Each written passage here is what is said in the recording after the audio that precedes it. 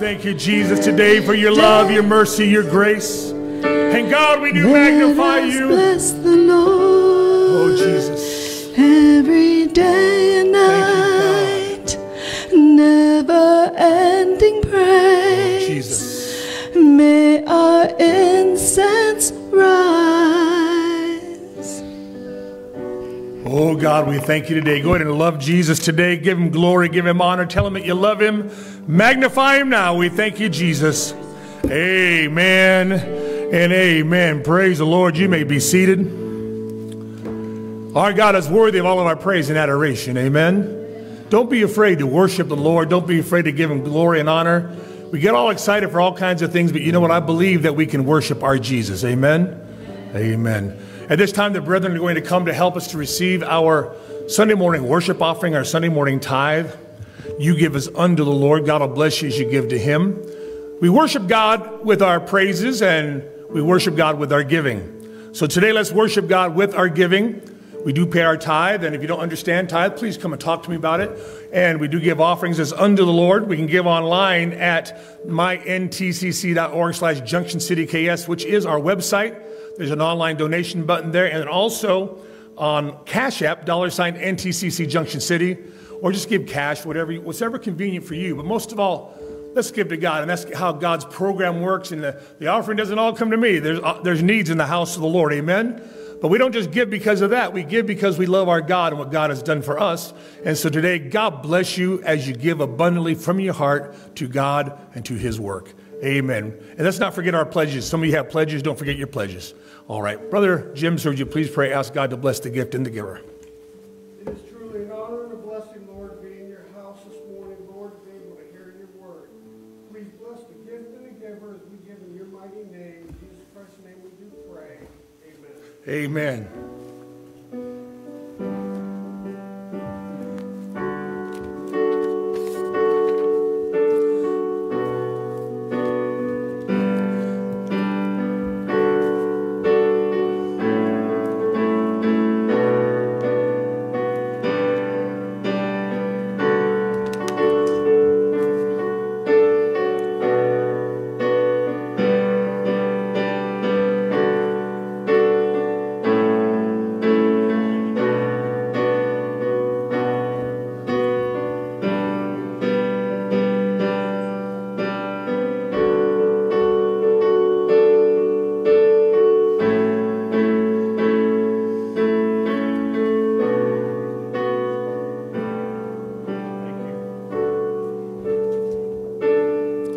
Amen and amen. I sincerely thank you for your giving, and may God bless you abundantly for it.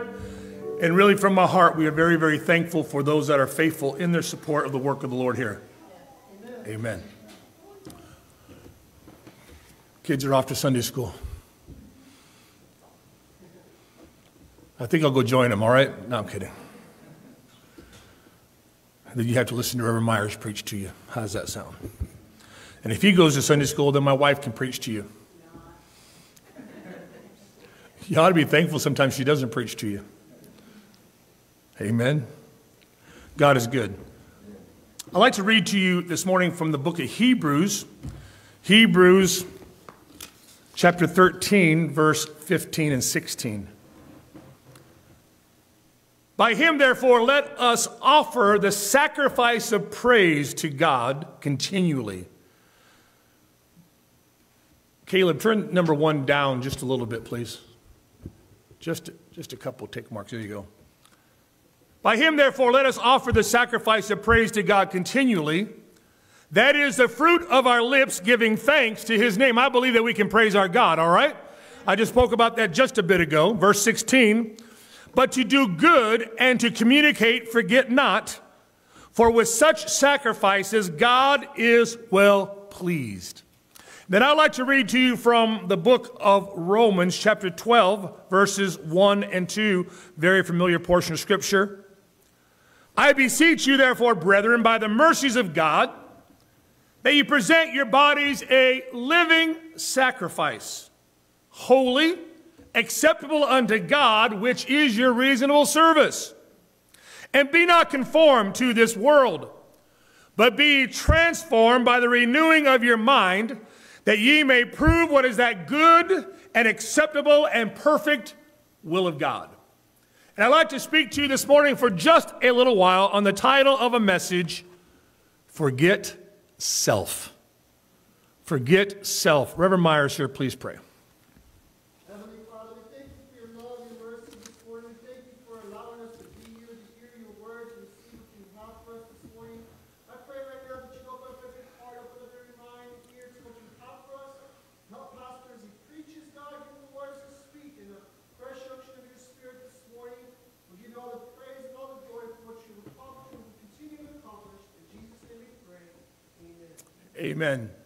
Also, we do welcome Brother Ryan. Brother Ryan is in Germany right now. He's watching, and also Brother Duhai over in the Ukraine. He's watching also. So pray for those folks that are gone. Amen.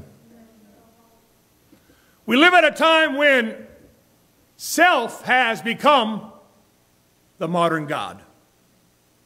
Never before had we have such an era of so much self-indulgence. How many know what I'm talking about? All you have to do is look at all the self-help books that are the big sellers, and many times they're on the top 10 bestseller lists. All kinds of exercise programs and gyms have sprung up for those who want to rebuild their bodies. The great load of counseling today demonstrates also a great movement towards understanding self. Also, the lack of concern for one another in our society shows how much we have turned inward towards self. Sometimes it seems like, now this is not all the time, but sometimes people only care about themselves. They don't care about other people.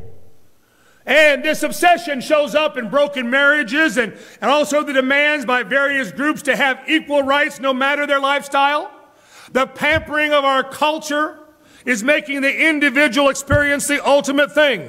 We are absolutely living in the age where everyone does that which is right in their own eyes. And that's what the Bible says. People don't care about other folks. I'm going to do what I want to do. It doesn't matter about everybody else. I'm going to live the way I want to live.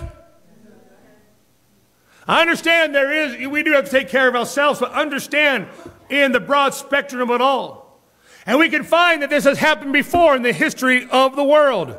And it really shows in many ways the way people avoid commitments so they can be free. I am free. You know what? I'm free this morning. I've been made free by Jesus Christ, right? How many have been set free by the blood of Jesus? But yet they say they are free and they don't want to make any commitments. I have no problems committing myself to the Lord. Can all the Christians say amen to that?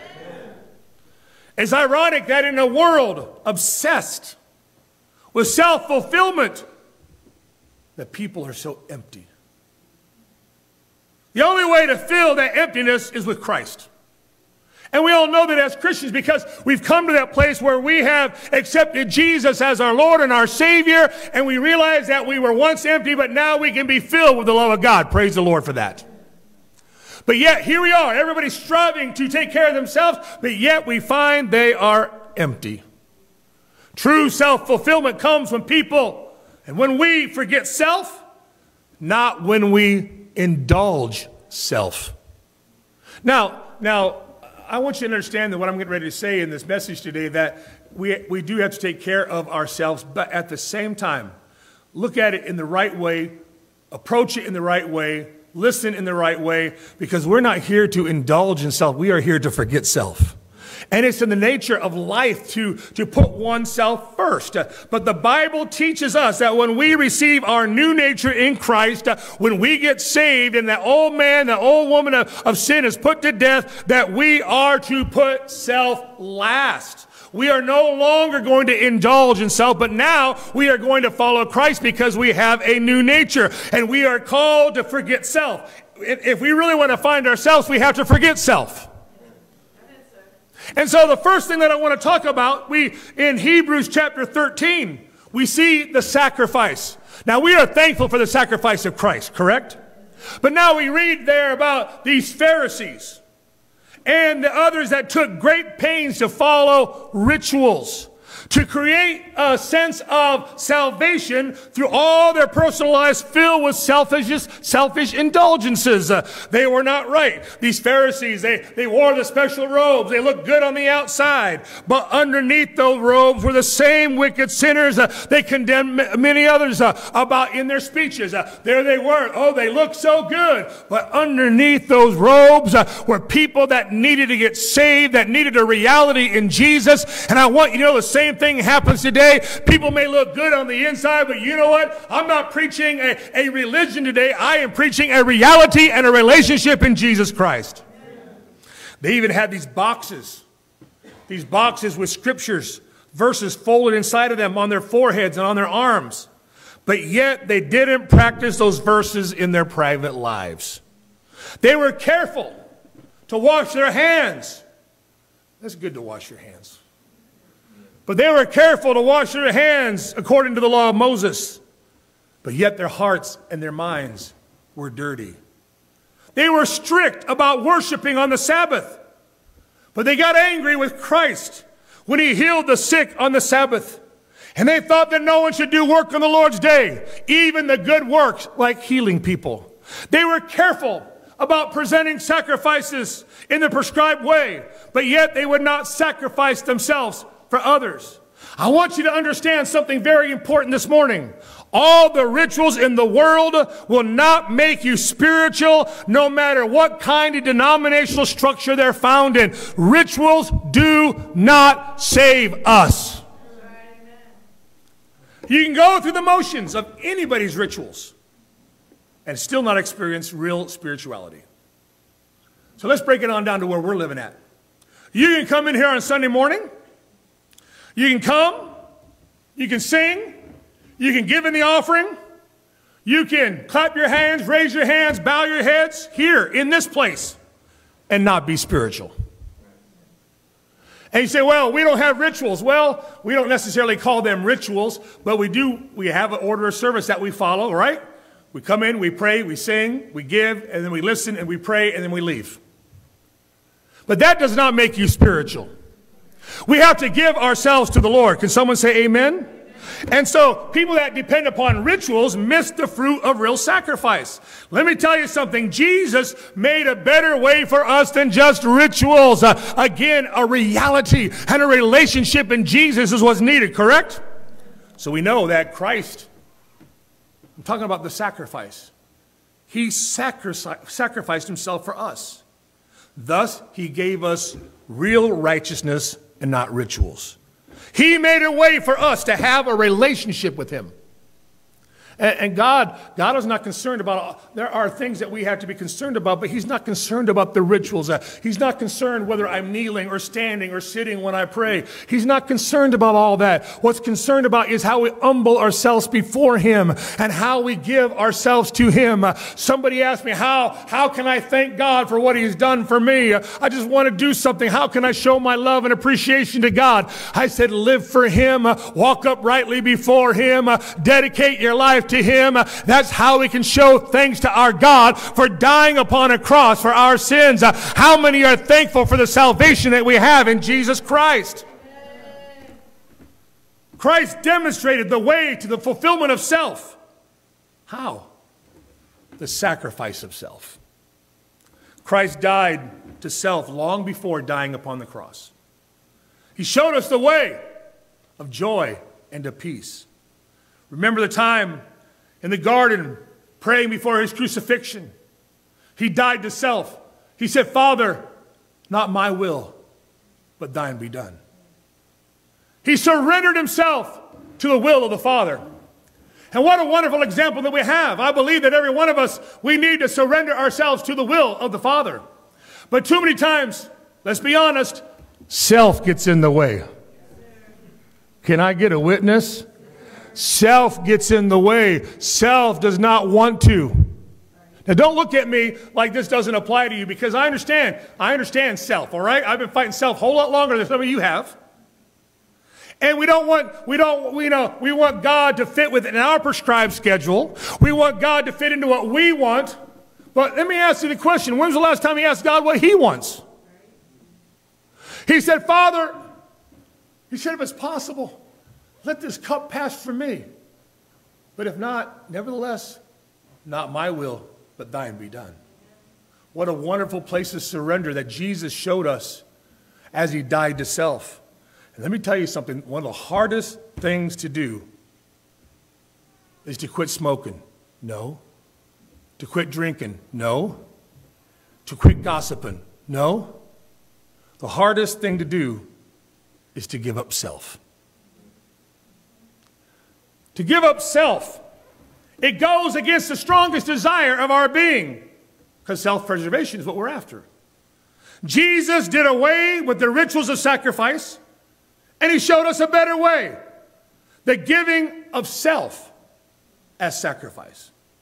Killing of animals for the sacrifices, you know what? Didn't cost man very much, but it cost the animals everything. Right? So they were supposed to bring the animals the way that God had prescribed. And it didn't cost man a whole lot. But you know what? It cost the animal everything. And when Christ gave himself, it cost everything. Because he gave himself for us. He gave himself for me. He gave himself for you. That we may be here today to worship him in spirit and in truth. And knowing that one of these days we're going to go to heaven. Not because of anything that we have done. But we've been saved by the grace and the mercy of Almighty God. Not of works, lest any man should boast. And that means that we should rejoice in the Lord. He gave himself for us. In other words, Jesus was real. And the animals were only rituals. As Christians, we are called to be real sacrifices for the kingdom. Not just a token of sacrifice, but the real thing. I read a story about a young man. He worked very, very hard. And he's working for that time where he and his fiancée could get married. And this was a long time ago, and the day came when he was traveling by train to get his fiancée to marry her. While on the train, there was a sudden shudder. They're going up a hill. Near the peak of the steep hill, there was a shudder on the train. And he got up to see what happened. And he noticed a car that he was riding in had somehow become disconnected from the rest of the train. Unfortunately, it was on the upside of that steep mountain, and now the car was beginning to reverse and go back down the mountain all alone. There were a lot of people in the car with him. And the man knew, because he had worked for this railroad at one time, and he knew that at the bottom of this mountain, there was a sharp curve, and by the time they would get there, they'd be going too fast to stay on the track. So he climbed on top of the car, he climbed into the car and tried to calm the passengers. He tried to pull the handbrake. Even the handbrake on the car did not work. They were moving too fast, and the car was not slowing down. He then remembered his favorite verse of Scripture. Greater love has no man than this, that one lay down his life for his friends. This young man had everything to live for. Everything to look forward to. He jumped down on the tracks and he used his own body to create the extra drag needed to slow the car down. It worked. Everybody lived except him. He sacrificed himself for everyone else. What a story. What a story. Now, I'm not saying that we have to give our life, but we have to be willing to live a life of sacrifice. Jesus didn't come just to teach us the right way, but he came to show us the right way. He is the example that every one of us need to follow. This means that we need to sacrifice self. Christ's sacrifice was not just a token. He forgot self so that you and I could be saved, that we could be restored, that a way for heaven could be made for you and I. And he didn't just preach about self-sacrifice, he demonstrated it. And I'm going to tell you right now, those of us that name Jesus as our Savior, we are called to be like our Master. Jesus is our Master. And we are called to be like him. No, we want a warm, fuzzy feeling on Sunday morning. We want to hear about sacrifice. We want to hear about inconvenience. But we are called to follow our Master. And we cannot live a selfish life and call ourselves Christians. I think a lot of Christians are selfish. Oh, we know what to say. We know how to smile. We know how to do all these things. But deep down, we're selfish. Christianity will not be any different from most of the world's religions if we do not practice self-sacrifice. And the sad thing is, a lot of Christians think they do so much for God. And really, what are we doing for God? What are we doing for the Lord? The world is good at rituals, and the Christians must be good at real sacrifice. Christ showed us the way. Again, I'm going to ask you, how many are thankful for Jesus? You say, well, I sacrificed by coming to church this morning. This is not a sacrifice, it's a blessing. All right, so we saw the sacrifice, which is Christ. Now we're going to look at a sacrifice. Jesus showed the way by keeping the sacrifice. We should become a sacrifice. Christ's sacrifice was redemptive. It was for others that he died to self. So that we are called to be a redemptive people, thus to sacrifice self for others as well. Now, to forget self is not an easy task. Come on, now, how many are going to be honest with me this morning? I may not be preaching at 100 miles an hour this morning, but you know what? We need to get these things squared away in our life. To forget self, because no. The Bible says every man's ways are right in his own eyes, right? But the Lord looks at your heart. So we have self. To forget self is not an easy task. It requires humility to become a servant to serve. Let me tell you something which I've noticed over the years, and it's changed a lot. Most do not want to serve. They want to be served. Wow. They want to be served. You look for people to do something, it's always the same 3, 4, 5 people that will do things. Everybody else just, and we shouldn't be surprised about that because it even happened to Jesus in the Bible. But the thing about it, I love when people come and say, hey, Pastor, what can I do? What can I do for God? Is there something I can do? And praise God for those that step up to make it happen. And everybody else is like, oh no, you're supposed to serve me. I believe we all to be servants, correct? But what is your attitude? There's a story of a student at a Bible college in Asia. And this student, he became disturbed over the condition of the men's restrooms, since they always seemed to be neglected in the cleaning routine. When nothing was done to solve the problem of the filth, he went to the principal of the school and he complained. A little while later, he noticed that things had changed for the better. And one day he found out why. He noticed that the man with the mop and pail each day was the principal himself. Later, this student commented, I thought that he would call a janitor, but he cleaned the bathrooms himself. He said it was a major lesson to me on being a servant. And of course, it raised the question in my own mind as to why I hadn't taken care of the problem. How are you serving? Never ceases to amaze me sometimes where, now, I've cleaned lots of toilets. And I'll probably still keep cleaning toilets. Sweep lots of floors, mop lots of floors. And I don't have a problem with that. I'll do it. People know who know me know I do that. Can I get a witness, right? But it never ceased to. One time I was doing something, and I was with my pastor, and I had a shovel. We were doing that. It's a new church, and we was out there digging, and he called me over. He said, what are you doing? Well, we're digging over here. He said, and these soldiers were just standing there. This is at Fort Lewis, Washington. These soldiers were just standing there doing nothing, watching me shovel. He said, give them one of the shovels. And I was trying to lead by example. I said, well, I can do it, Pastor. I got it. He said, would you let me shovel? I said, absolutely not. I'd walk over to my pastor and say, sir, give me that shovel.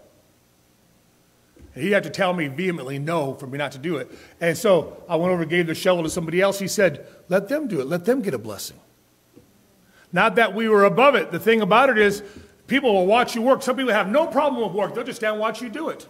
I've been times where I was cleaning a bathroom one time, right? I was the pastor, and I don't have a problem with it, right? I'll do what I have to do. You think I'm complaining, but I'm not. I'm trying to make an illustration. And these steps are right there by the bathroom door, and I had a bag of trash from the bathroom. And the guys that made the mess were living there, and I had the trash sitting there on the step. They were walking by, stepping over the trash bag to get upstairs. So the phrase became, it's all right, don't worry about it, the maid will get it. I was calling myself the maid. So, and the thing about it is, why don't we just do it together? So here's a question. Self. I'm not doing the trash. It's not mine. I didn't make the mess. Well, we are servants, are we not? A sacrifice. It's not easy to forget self. It's not easy. And we have to figure these things out and approach it. And so then when you do it, then when you do something like that, don't look for a bunch of accolades of man, because we're not doing it for man. We're doing it as unto the Lord. And some people, they're so wrapped up about them, and them. Living for God, working for God, doing things for God becomes a drag, and it becomes an inconvenience. And it should not be an inconvenience. And if it's an inconvenience to do something for the Lord, you need to check out your salvation. Because I believe that God has saved us, and I'm thankful. How many are thankful you're saved? Well, people are an inconvenience. Well, they might be an inconvenience, but they're souls that Jesus died for, and we want to be a blessing. Amen. It's a redemptive role that we are called to do. God, what can I do to help someone get to heaven? Now, we don't save them, we don't deliver them, but by living a life like Christ, we can show them this is what it's all about. We want you to go to heaven. We want you to be blessed. We want you to do the right things. Amen. Simply following rituals does not do anything for God. Only those things we do that involve real sacrifice make a difference. I know you may not like this, but it's a fact, right? These kinds of sacrifices Jesus is pleased with have nothing to do with sacrificing animals. It has to do with giving up self. God is not interested in dead sacrifices. He wants living ones. I read it to you already. What is a sacrifice? Something that you give up. We are called upon as Christians to forget self and to offer up self as a real sacrifice. This is pleasing to God. And this is our reasonable service to God. And Paul says in his writing there in Romans that we are to do this. The only problem with a living sacrifice, however, is that they have a tendency to crawl off the altar when the heat is applied. Here we are, I'm a living sacrifice. I'm doing good. Oh, I have all the blessings of the Lord. God is good. Well, life begins to heat up a little bit. The commitment has to be a little bit harder. Then we tend to crawl off that altar and say, I'm not doing this. Well, let somebody else do this. Because it's now an inconvenience. Now, there are times that I've had to pray this because you do things, and if you're not careful, you get a hard heart. Amen? But when we realize what Jesus has done for us, it makes our heart stay soft. There's a story about a man by the name of David Livingstone, and he penetrated the heart of Africa with the gospel. And he received a letter from the Mission Society with the following request. Have you found a good road to where you are? If so, we want to send you men to join you in the ministry. He replied back to the society. If you have men who will come only if they know there's a good road, I don't want them. I want men who will come if there is no road at all. That is sacrifice to self. Now, we want to be blessed. How many want to be blessed? All right, we have a God of blessing. Amen for that, right? But we want it on our terms, and we don't want to be put out. We don't want to be required of anything. We don't want commitment. We want God on our terms. Am I right? As long as it doesn't cost me anything, preacher, I'm good. No, wait a minute. Sacrifice. Romans chapter 12, verse 1. I read it to you already. Romans 12 and 1. I beseech you, therefore, brethren, by the mercies of God, that ye present your bodies a living sacrifice, holy, acceptable unto God, which is your reasonable service. In this verse, we see the sacrifice we're talking about. And these are not even my words. These are the words of God. This is what we need to do, presenting ourselves. What kind of sacrifice are you and I giving to our God? Now, you think, and you remember, I know I said it already, how God has done all these things for us. Man, it should cause us to say, God, here am I. I like when Saul, met Jesus on the road to Damascus. He later on became Paul. He said, Lord, he said, what will you have me to do? He said, well, Pastor, I want to do things, but I can't do a whole lot. Start out small. Do something for Jesus. Amen? Well, what can I do? There's a lot of things that can be done. Sometimes it's just not the job that you want. It's not what you want to do. Again, sacrifice of self. And then in Romans 12:2, we see a renewal. All right, so we're going to present ourselves as a living sacrifice. And then he said, and be not conformed. Don't be like this world, but be transformed, changed, correct? By the renewing of your mind, that ye may prove what is that good and acceptable and perfect will of God. You know what? It's not going to be an easy task to forget self. The mentality of the world is contrary to doing so. The pattern of the world is to put self first. So, how do we hope to accomplish the task of forgetting self? It is going to take a transforming process of our thoughts. There's a lot of people that have a problem with their thoughts. They don't think correctly. They're negative. They're never positive. Change our thinking. Change our thought pattern. Jesus' example and the Word of God are the vehicles for transforming our thinking. And the Holy Spirit is the power behind the process. Until we start thinking differently from the world, our behavior will not be any different. I'm going to say it again. Unless we start thinking differently from this world, our behavior will not be any different. Let me tell you, my friends, this is so paramount in our lives. We need to change what's going on right here. And when we change what is going on here, it's going to change in our behavior. And sometimes your behavior doesn't change because you've not allowed the Spirit of God to change your mind. Getting saved, giving your life to God, surrendering to the Lord is a good start, the right start. And today, if you've never given your life to Jesus, this is a great day to say, oh man, I'm going to ask God to come into my life. And I know that if I call upon the name of the Lord, I can be saved, I can be forgiven. You get a right start, a fresh start. That's salvation in Jesus. And then we begin to study God's Word, and we begin to transform our behavior. We are new creatures in Christ Jesus, correct? At least we're supposed to be. He said, old things are passed away. Behold, all things are become new. Now, salvation, we come to God. All right, we realize that we're sinners. We realize that Jesus died for us. He rose again on the third day. His blood is shed for many for the remission of sins, the Bible tells us. And we ask Christ to come into our heart. God, I admit I'm a sinner. God, I admit, I ask you to come in my life to save me and to forgive me. That's the great start. That's what you need to do. He said in John, he said, you must be born again. And that's how you get born again, by accepting Jesus into your life.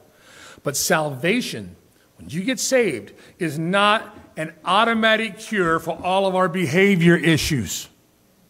What am I saying? Just because you got saved, now that's the right thing to do. We're not automatic. We got to work on things. Amen? And so these become a part of the process of God's Spirit renewing our minds. Thus, over time, we're living for God. Now, we say, God, come into my life. Now, that's a start. We're forgiven, clean slate. But now we have to change our behavior. But sometimes people don't change their behavior. So my thinking is, if there's been no change in behavior, there's probably been no meeting with Jesus, because we desire to be pleasing to the Lord. Don't you desire to be pleasing to God? I believe that because you're here this morning. Transformation is only possible where renewal of our minds take place. All right, so all of our life we've been programmed to be a certain way, if you will. Things are pumped into our brains. Now we come to God. We realize what God's done for us. We ask Him into our life. Well, now we have to rewrite this thing in our brain, right? We have to have a renewing, a transforming. That's what we need to allow God to do in our life, correct? And this shows us the importance of even training children in the right way so they know that they can have kingdom thinking already. And that's what we need to have as Christians, kingdom thinking. We need to change our thinking. The Word of God says it this way, as a man thinks in his heart, so is he. You know you can either have a good day or a bad day depending upon what you're thinking? Do you know you get up in the morning and ruin your day by the way you're thinking? Stupid Fort Riley. I can't wait. No, Pastor, but that's the truth. Is Fort Riley really that bad? So the baby said yes. What do babies know? So, seriously, you know what? There's good things about Fort Riley. Can I get an amen? Amen. And there's bad things about Fort Riley. Ryan, help me out. Not Ryan, but Logan, help me out, right? It's 99% bad. No, see. No, it's not. It's not. It's our thinking, is it not? I was just talking to someone about that yesterday. And they concurred with what I was saying. And the thing about it is, everything is not bad. Amen? And the thing about it is, we have to change our mind. Well, you can't live for God. You can't make it. You always have to sin. You always have to give it. No, you don't. Let God transform your thinking. And so when we say you can't do it, you're calling God a liar. Because the Bible says, I can do all things through Christ which strengtheneth me. And we need to allow God to strengthen us. Can someone say amen? I can't do it, God. You're a liar. That's what you're doing. You're calling God a liar. God is not a liar. God tells us the truth. And when you do what God wants you to do, God will help you to have a better day at Fort Riley. That's easy for you to say, preacher. You're not in the military. Well, I was in the military, okay? It can be quite a powerful thing when we think like Jesus. And it makes it easier to forget self when we think like Christ. Sometimes things are bad. We think it's bad because we're thinking about self. There's a little girl, and first grade, and they had a track and field day. And she won quite a few ribbons. Among them was a blue ribbon for first place. So later on that day, when she got home, the blue ribbon was missing. And her mom asked her, what happened to your blue ribbon for first place? The little girl says, well, there was this little boy that was there. He was crying because he didn't win first place. So I gave him my blue ribbon. Mom hugged her and told her how she thought it was a very generous thing for her little girl to do. And the daughter said, why not? After all, I know that I won it anyway. He had the ribbon, but she had the victory. See, it's how we approach things in our thinking, amen? And so she realized that, hey, I won the race. You can't take that away from me. I may not have the ribbon, but I know. He may have the ribbon, but I have the victory. And in our life, guess what? We have the right kind of thinking, the right perspective, and allow God to help us to think the right way. God will help us. According to the passage in Romans 12:2, you will prove God's will in your life if you learn to forget self. You accomplish God's perfect will. Notice we prove His will, not our will. The only way to do His will, how many want to do God's will? Right? Well, how do I do that? Don't do your will. You ever let your will get in the way? Come on now, all of us, right? I understand this is a little different this morning, but this is some good teaching for you to help you. We have to get our will out. Well, I don't want to do that. That's the bottom line. I do not want to do this. Right? Because it requires something from us. That means you can't do what you want to do. Welcome to the world. Welcome to life. We have to do it God's way. And the best thing about it, when we walk uprightly and we do God's will, God's going to open up the windows of heaven and pour out a blessing upon you. The irony is that the more we forget ourselves, the more fulfilled we find ourselves. When we are empty of self, then God can fill us with Himself. The reason why some people don't have God in their life is because they're too full of themselves. It's too full. At the basis of all sin, we find self. Self. What was it that caused Lucifer to rebel against God? Self. Pride. We don't like it when someone comes along and tells us that something contrary to what we want to do. And it's pride. We get our pride dented. Pride and self is the center of all sin. And because we want to do what we want to do rather than doing what God says to do. Jesus, on the other hand, emptied or forgot self, and by doing so, he won our salvation. The life of faith is called to forget self and serve God and others. And ironically, those who forget self are the most self-fulfilled. Come to the instruments, please. They're the most self-fulfilled. And I want God's blessings for you in your life. And God wants to bless you. But we struggle with self. And I really believe that God gave me this message because it's a big struggle. I know we have plans, we have goals, we have dreams, we have desires. There's nothing wrong with that. But in doing so, get self out of the way and be filled with God. Because ultimately the goal is not what we do when we leave the military or what we do when you PCS or whatever the case may be. Ultimately, the goal is, where are we going to spend eternity? And living for God is not hard. And you think that living for God, that you have no rights. We have all kinds of rights as the children of God.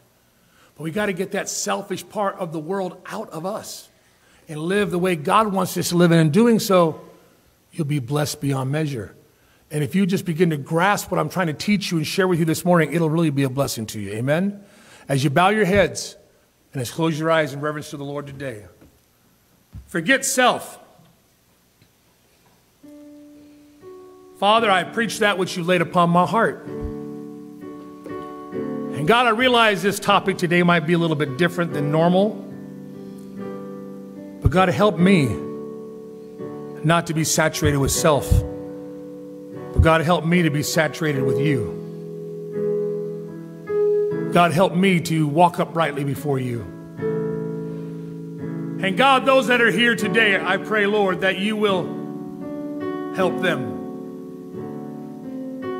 to look into their hearts and into their lives. And Lord, most of all, let them know that you love them and you care for them, and God, that you want to save them.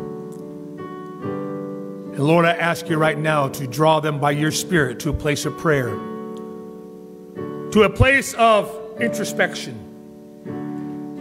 And God, I thank you today for what you're going to do in the hearts and lives of men and women.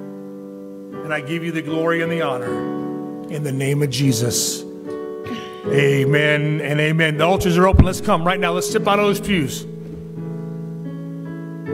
Let's slip out of those pews right now and come to the Lord. Don't be afraid to come. Come on, just come on.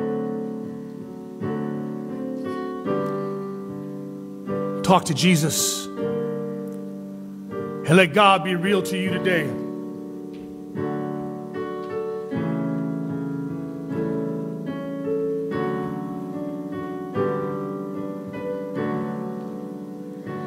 There's a voice calling me from an old rugged tree, and it whispers